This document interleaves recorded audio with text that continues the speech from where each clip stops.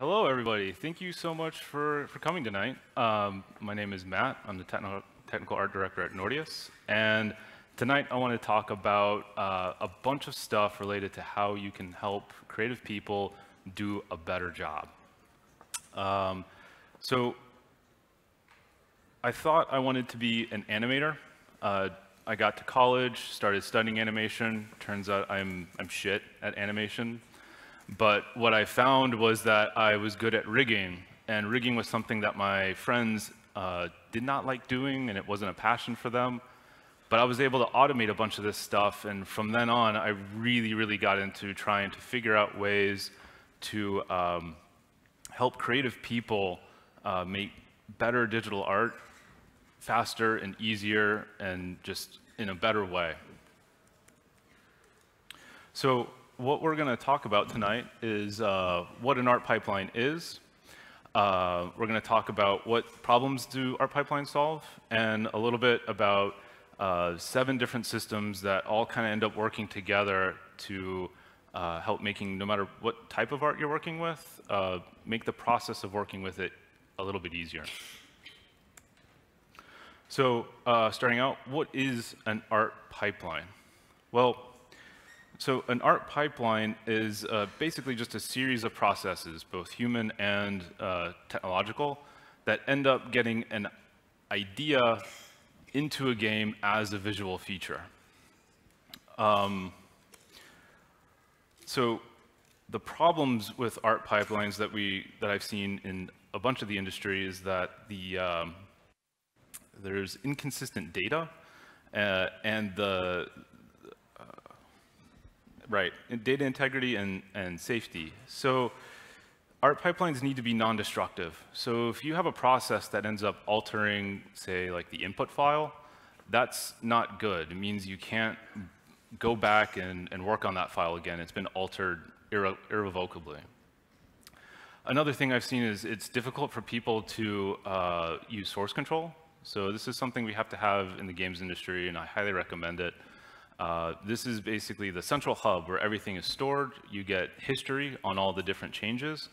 And if data isn't being pushed up to that regularly, I've seen machines go down. I've seen art get lost. The story I have here is I was working on Elder Scrolls Online.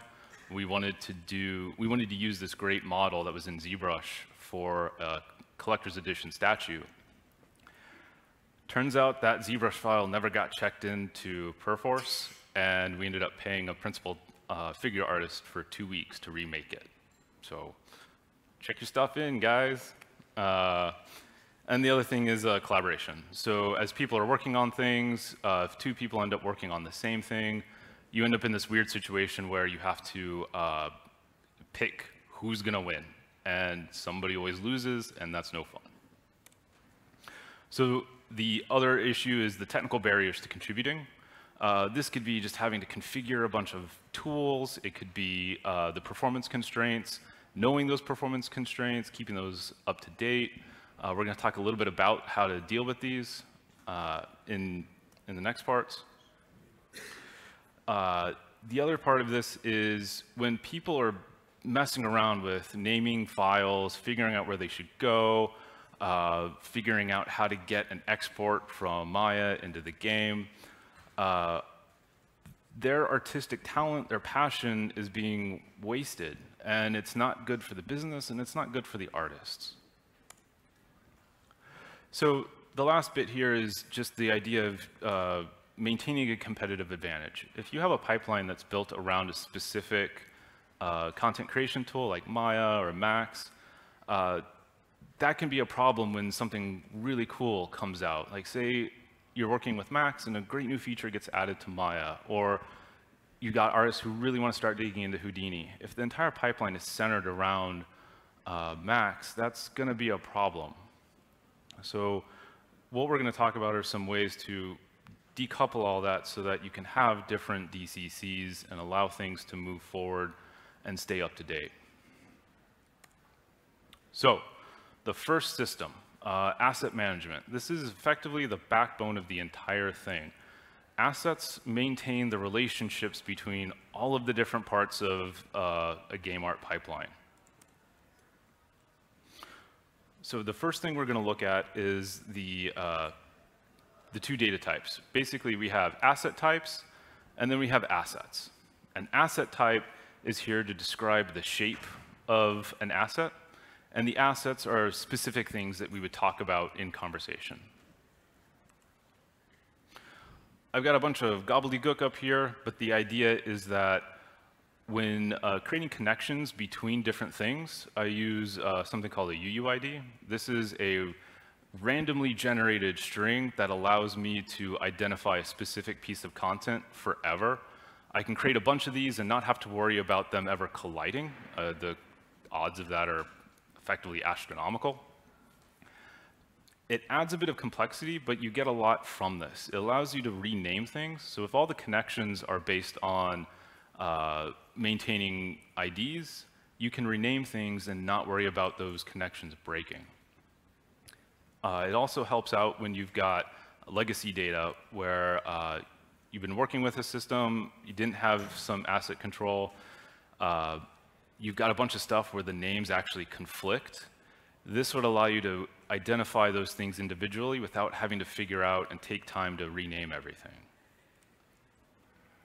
So we're going to pretend that we have a game. It's a rock collection game. So we need to make a bunch of rocks.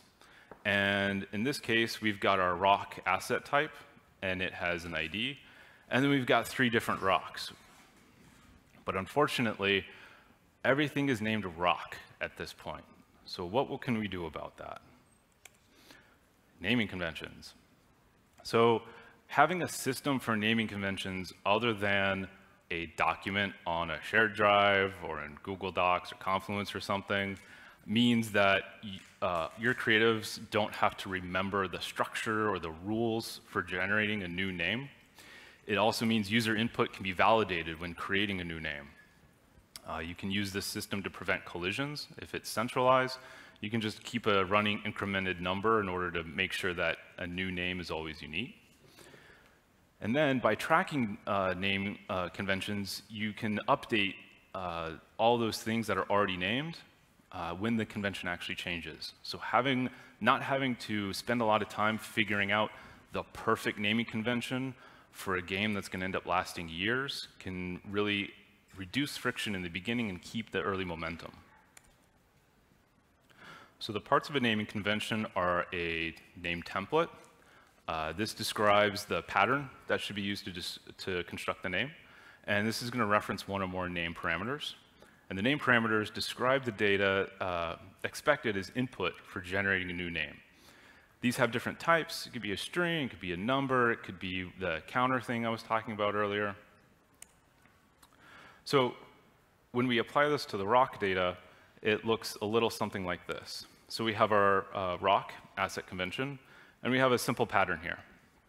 So the pattern looks a lot like we just have this base name, and that's going to be our parameter, and it's going to then just throw rock on the end. So the base name is a user string, which means it's going to come from some tool or some sort of user input. And we can apply a validation step to this. Right now, this is just a regular expression. And all this is saying that in order for this to pass, it needs to be at least 3 characters. It can't be more than 10. And it can only be A through Z. If something goes wrong with this validation, this message can be bubbled up through the tooling in order to inform the user, like, hey, like something's going wrong. You need to change something. This allows us to get to a big rock, a little rock, and an uber rock.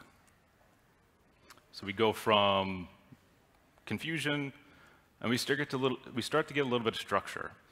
The rock asset type now knows about a naming convention. So whenever that naming convention changes, it can do some stuff in order to keep all of the assets that it represents up to date.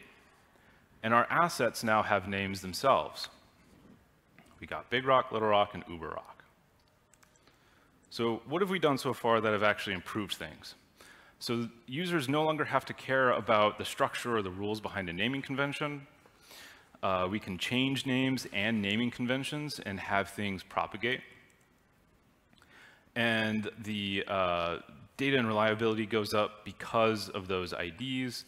If I change a name, the whole structure doesn't fall apart. We can make mistakes. So the next bit, we've got some rocks, we've got a structure, but we don't actually have any content yet. In games, and I think film and VFX, like art data lives and dies in files. So it's super important that we figure out how to deal with this stuff. So the first thing we start out with is a backend. This is going to be something like a Perforce depot, a Git repo. It could be G drive, it could be a shared drive. You do you, whatever works for your studio. Below that, we've got a location, a couple locations. One of them actually references the backend. The other location references the root location. What we're doing is building a hierarchical structure for figuring out where some stuff is going to live. In order to figure out the final path, you basically just walk up the chain, add all the parts, and you're good to go. We'll see that in a second. It doesn't necessarily have a one-to-one relationship between a directory, so a location can actually have multiple directories. The idea is we abstract a little bit the idea of a directory into something we can talk about a little more easily. So then we get down to the artifacts. And the idea here is artifacts are some sort of file-like thing. They're definitely something that would live in Perforce, live on your hard drive. It could also be something that is in Google Drive. It could be a doc, slide deck, whatever you need it to be. So in order to try and deal with the different forms these things could take, just sort of went with artifact, but you can kind of think file.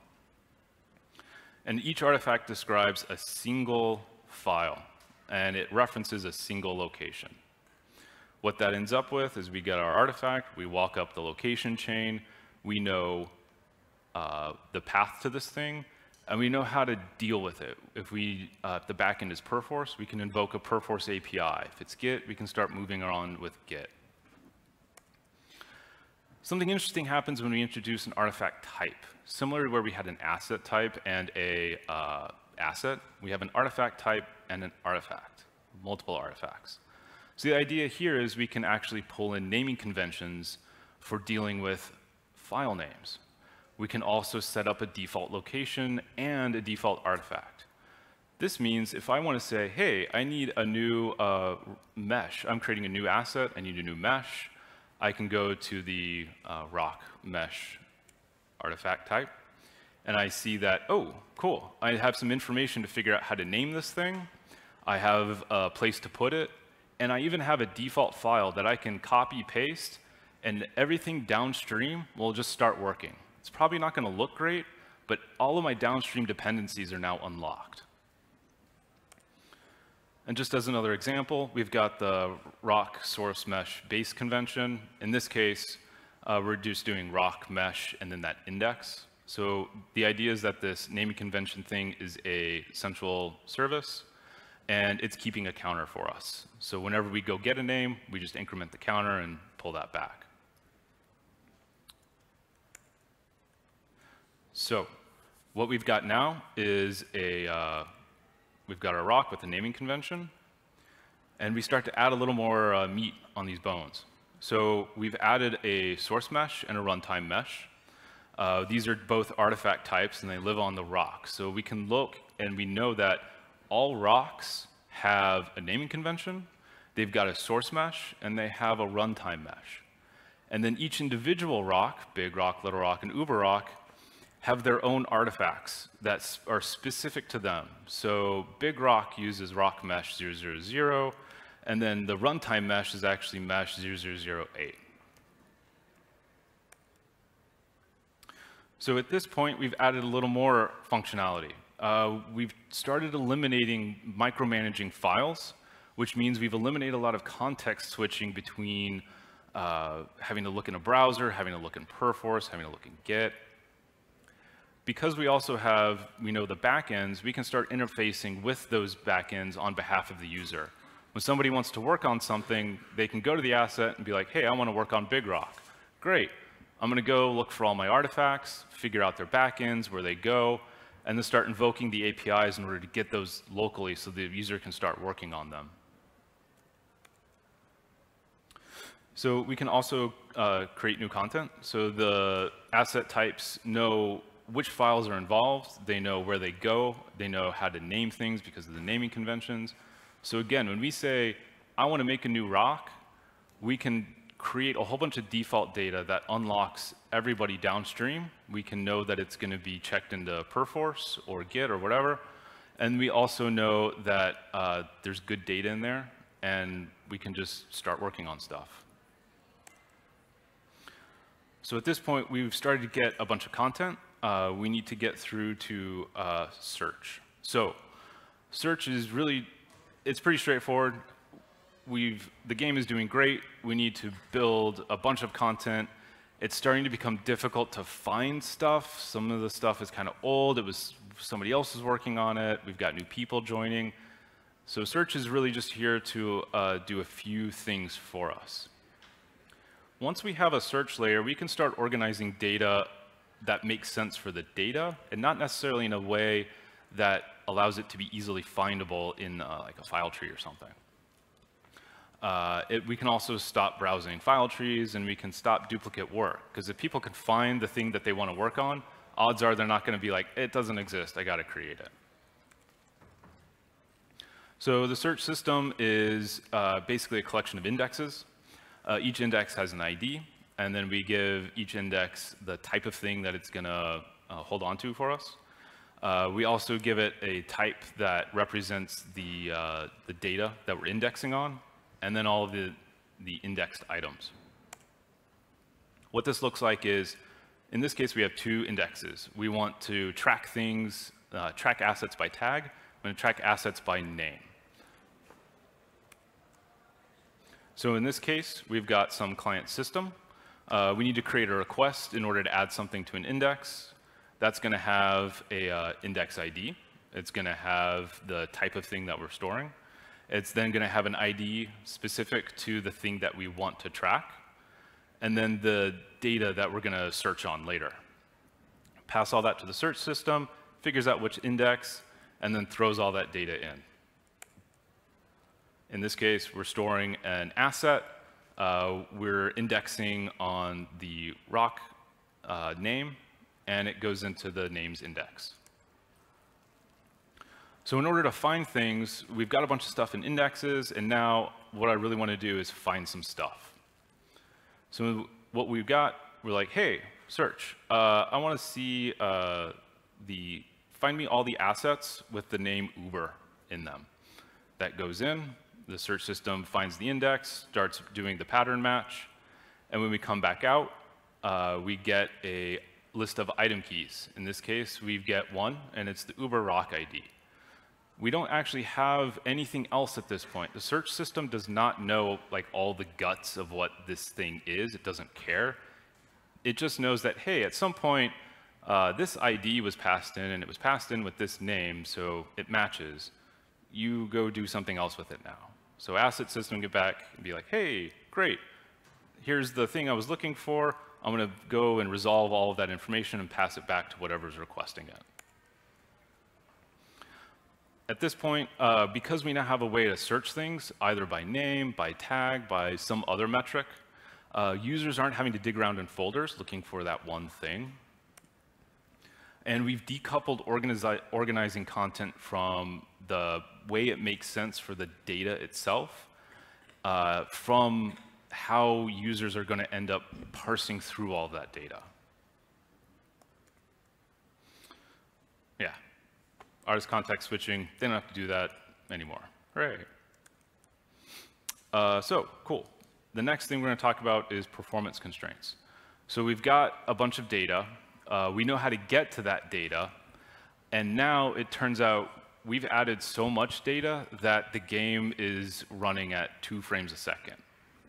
So that's not so good. What we want to do now is figure out a way for us to author a bunch of different constraints or tests that can identify problematic content and help us do something with that. So in this case, we have a constraint, and then we have a constraint configuration. And the configuration is basically just a list of constraints. Constraint has a bunch of parameters and then a failure message that basically is supposed to be human readable. It's supposed to be like something that will inform the user, hey, I ran into this problem. We should probably do something about this. A couple of examples. So for the rock mesh, we have a maximum poly count of 9,000. And when that gets over, we have a message that says mesh is over 9,000 polys. We get to maximum vertex influences. So if we have a bone that's weighted to, or we have a vertex that has too many bone influences, we'll get this error as well. And same with image. We have specific image compression constraints and image dimensions. So the idea is whenever we have some data, we have some art data, we can start running it through these tests and figure out, are we good to go or not? Additionally, because these are described as data, engineers can keep them updated. We can build tools off of them as well. So instead of having to go, again, to like a Google Doc or some arcane resource that may or may not be up to date, we're actually pulling this data into pulling this information into data and propagating it through the tool chain. What I mean by that is we've got our configuration, and that configuration is used by two different sources. One is the content tools themselves, so that as people are making things, they have a real-time view into whether or not their stuff is going to work. And then we have it also on the continuous integration. So say every night, we go through and look at all the new stuff that was checked in and figure out, does it meet all of our technical constraints? In order to add this into our system, we go back to the asset system again. And this is our current state. We've got a rock asset type. We've got a bunch of different assets.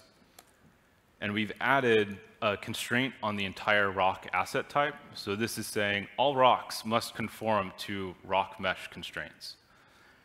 But UberRock is special. UberRock is a premium rock, and it might actually have different constraints. It's going to have a higher mesh vertex count than, say, standard rocks.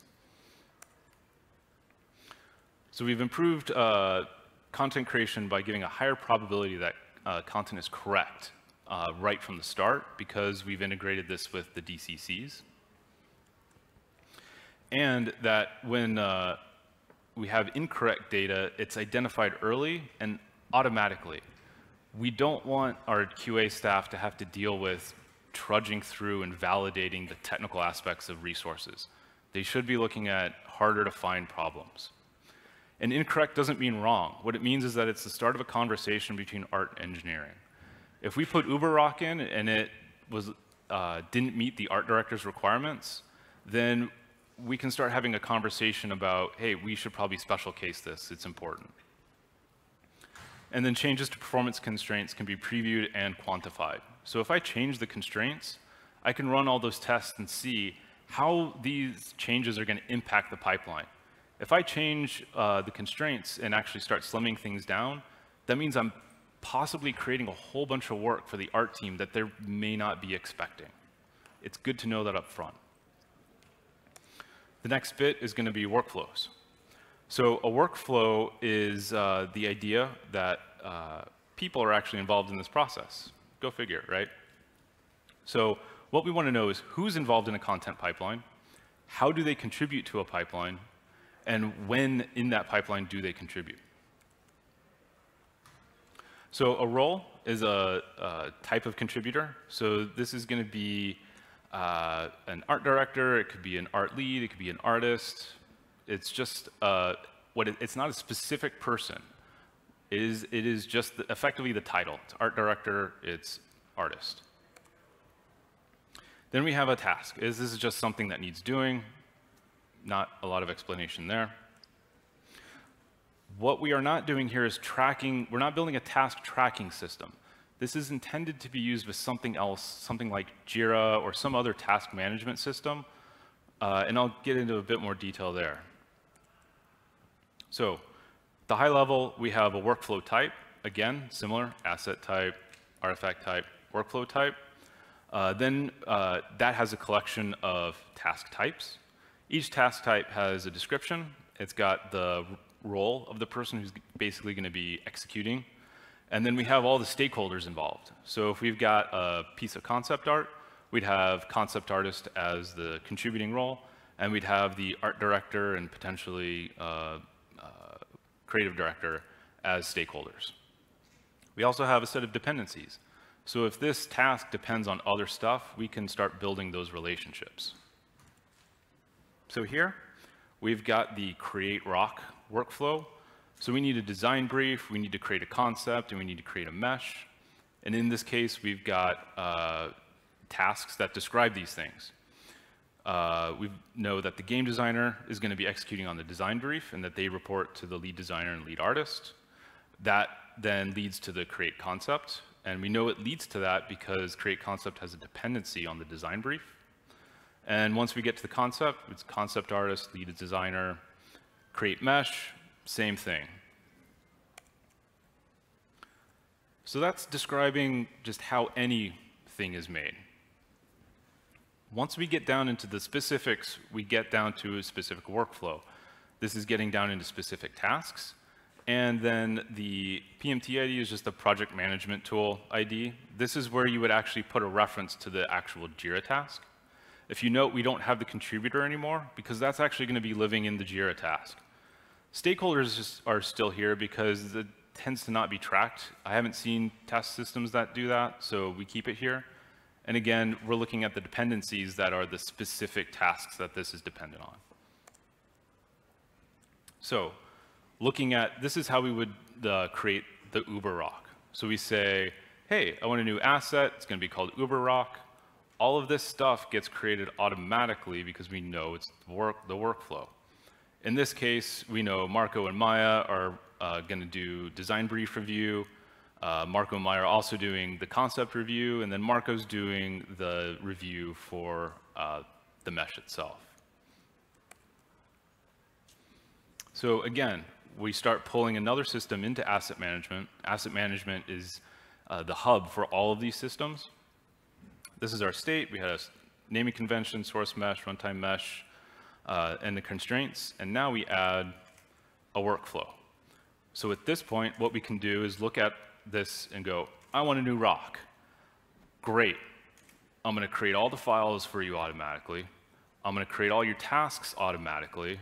And I'm going to figure out who those tasks could be assigned to. So we can also use performance constraints and workflows. So the constraint, again, is the parameters and failure message. Now we can add the fix workflow. So if we have a set of tasks that describe how to fix a particular type of content, whenever we get down into continuous integration and reporting, somebody can review that report and then click a button and say, hey, fix, fix, fix, don't fix, fix, fix, fix. We can then look at the workflow for that asset and start creating those tasks automatically. So what have we added? We've started to eliminate task micromanagement. As I go through and I use the tools, we can start creating tasks automatically. We can set up assignments. We know about the dependencies, so we can reflect those dependencies in whatever project management tool we're using. And then, as people are working on content, we can build a tool that allows them to, say, submit that content. So they say, hey, I'm done working on UberRock. I'm ready to submit. Great. We look at the asset. We go. We find all the files that are involved. We create a change list in Perforce. They add the message. They hit commit. We submit that change list, and we change the status from in progress to done on whatever task they were working on. Tooling, pretty much what I was just saying. The tasks, the artifacts are resolved through the asset, pulled locally. Task status can then be updated to in progress. And then whenever we're ready to publish, we've just got the single UI that updates source control and the task status. And finally, documentation. So as I was saying earlier, like a lot of these workflows are very ad hoc. They're known mainly to maybe the artist, maybe the art lead, maybe not sometimes. Maybe it's kind of, some people know half of it, other people know a different half. Once we get to this point, we can start, because it's data, we can actually visualize the entire pipeline for all of the different types of content we create across the entire game. This can lead to faster onboarding because people can come in, they can actually see, oh, this is the stuff, this is what comes before me, and this is what comes after me. I need to be careful about these things because I impact these groups that come after me. And additionally, because we have tools that are starting to depend on this data, there's a higher probability that the data is actually going to be kept up to date. So no more having to remember to go update that arcane Confluence page. And so again, by combining workflows with performance constraints, we can rapidly react to bugs, and we can evaluate how to change technical constraints, or sorry, how a change to technical constraints would impact production. If we have to suddenly start de-resing textures, we have to start de-resing meshes, that's going to be a lot of work that the art department wasn't anticipating. And it would be great to be able to preview those changes and see, oh, if we drop it down, these are all the assets that are going to be impacted. And these are all of the number of triangles that we're going to have to eliminate. It can be very useful in sort of planning. So for actions, this is, I think, the last system. So actions describe the tools as data in order to help give artists context into what they can do with stuff.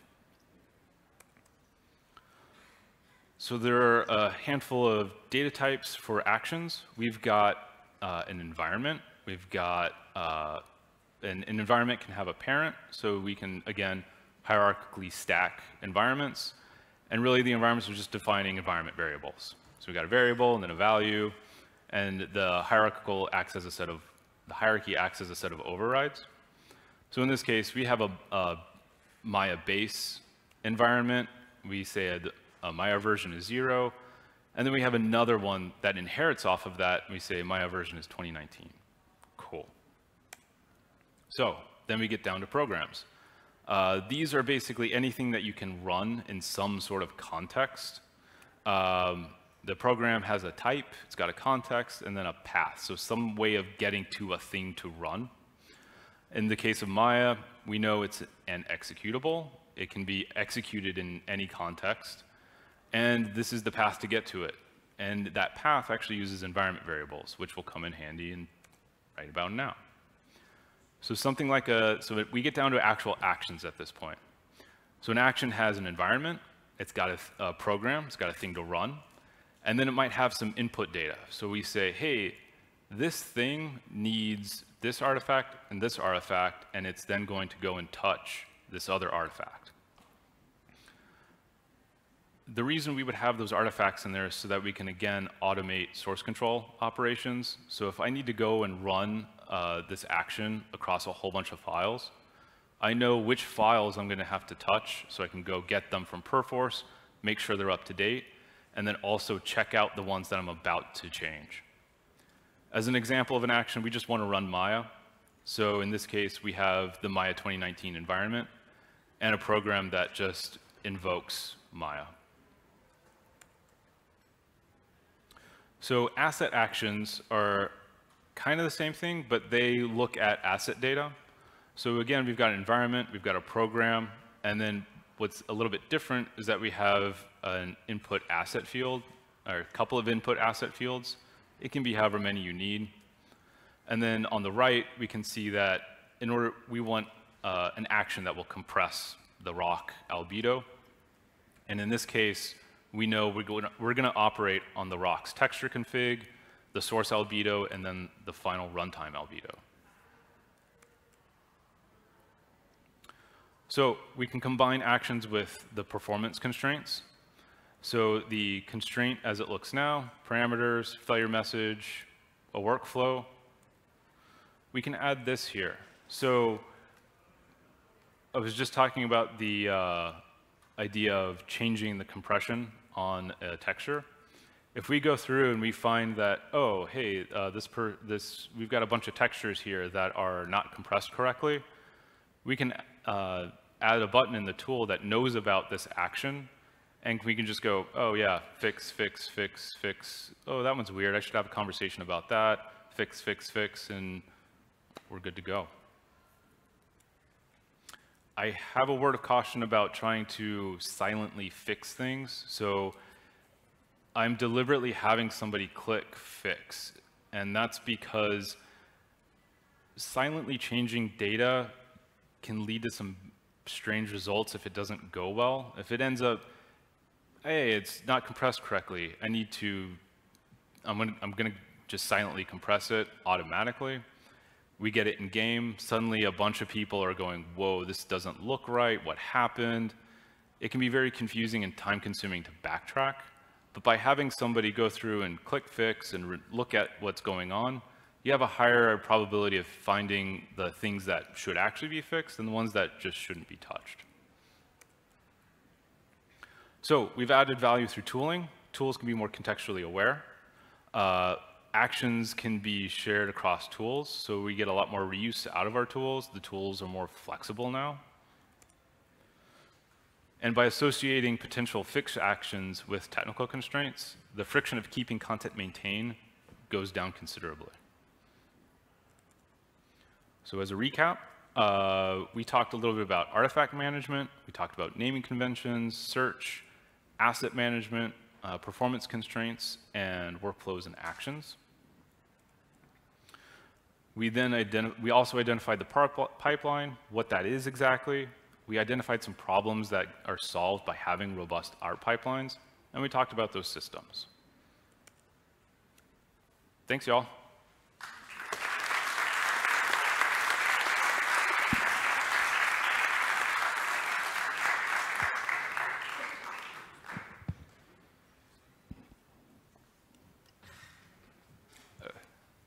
I have no idea what to do. This is my first day.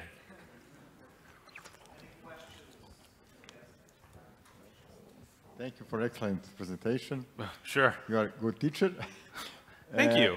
Yeah, and then ask you, are you using GitHub, and are you using actually Agile management, Agile, or Scrum, but actually keeping this flow? Sure, sure. So we don't use GitHub, we use Bitbucket, and we host that locally within Nordeus. Yeah.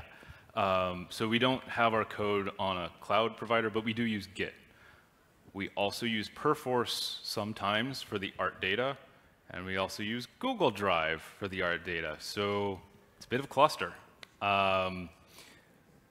In terms of Scrum and Agile, that tends to go team by team. We don't have a sort of a defined process. We tend to keep it organic so that teams can figure out what works best for them. And a lot of these pipelines are intentionally not, you can use it with Jira. You could use it with Rike. Like a lot of this stuff is high level enough that you can figure out which user-facing tools work best for your users, and then pull all that data in such a way that you can manage it no matter where it's actually coming from. Does that answer your question? Cool, cool. When you spoke about fixing things and the buttons for that, do you have the culture of commenting before or after someone press fix that needs to comment why he did that? And, and so we're talking about like commit messages for... Yeah. No, we don't. So that's one of the great things about having a pipeline and a tool set that's aware of source control, because in the case of that fix, we could actually automatically populate a commit message from all the data that we have. We don't actually have to rely on users to not just put fix in all the change lists and then never know what actually was fixed or in what way. Like, I've seen this. It is, source control for artists is hilarious because it's just update. Everywhere. That's all it is. It's just update for years. Thank you. Yeah. Sorry, I have strong opinions on source control, so sorry. Do you have any minions that can come and work at smaller studios that is not Nordeus because we have the same problem? I've seen this at every studio I've worked at. So this is, yeah, it's a problem at Nordeus. It's a problem at everywhere. Like, this is everywhere. So I need to fix it at Nordeus first, and then we can figure out what to do about everybody else. Yeah.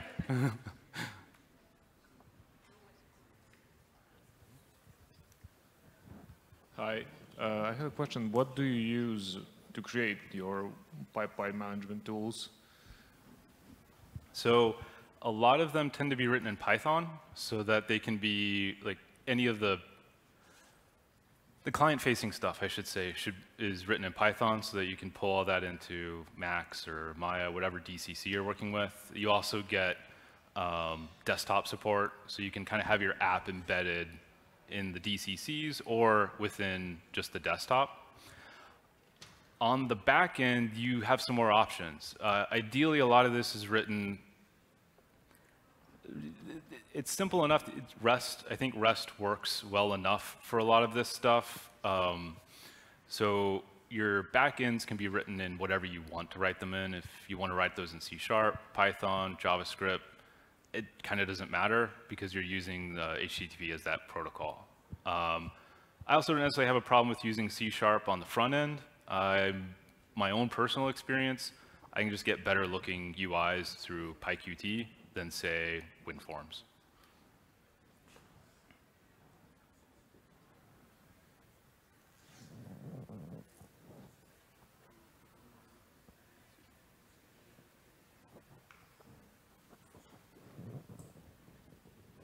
Okay, cool.